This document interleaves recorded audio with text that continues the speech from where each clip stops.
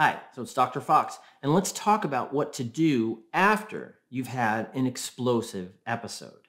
And this is true for many, many people, but someone wrote me recently and they asked, well, can I describe or explain or give some suggestions what folks can do after they have a borderline episode or a narcissistic rage episode? What can you do? And in order to lessen a lot of the consequences of that, a lot of the issues and concerns that come with it. So here's the thing. First and foremost, you've had an episode. Hopefully nobody was hurt. This includes you too. And it's not just what you do to others or what you do to the environment around you. It's also what have you done to yourself? Hopefully you're safe. Hopefully there's been nothing irreparable. Now, after an episode, typically what's happening, you've calmed down, you've put that energy out, you've gotten that rage out.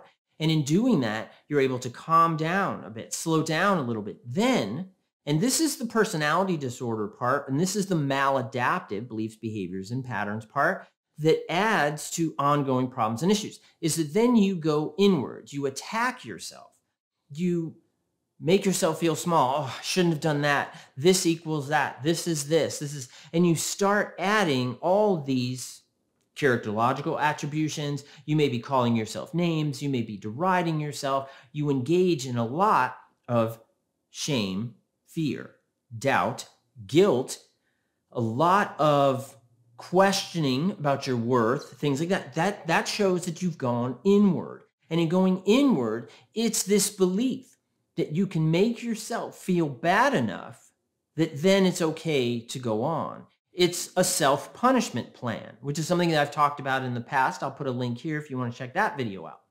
And that self-punishment plan, what happens is that you're trying to make yourself feel bad enough and feel low enough. So then you believe or feel okay to go forward. But what happens is each time you do that, you take another piece out. It's like one of those Jenga towers, right?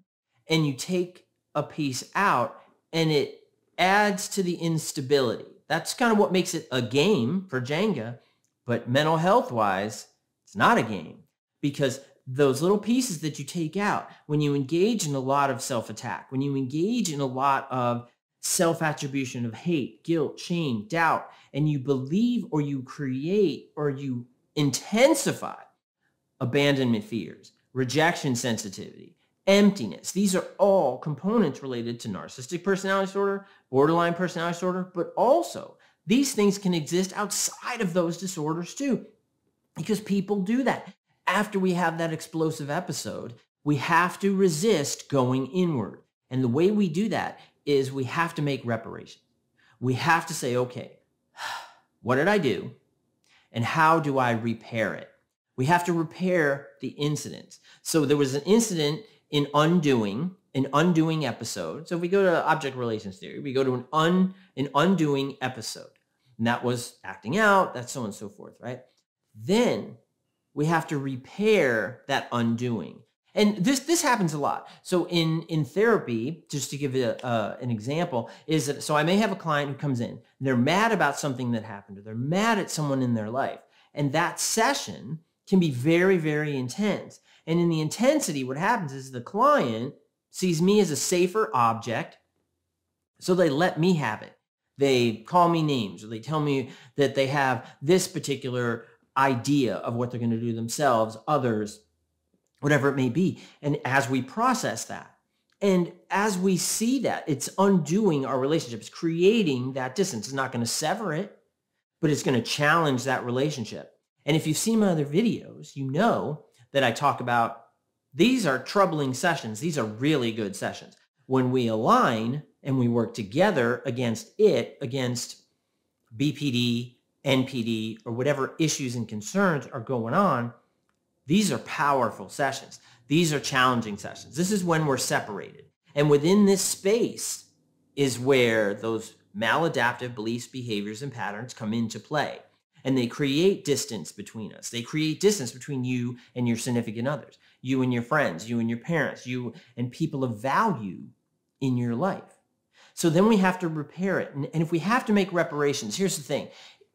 going up to someone and apologizing or taking responsibility for what you did, maybe what you said, part of that instance, that's not easy.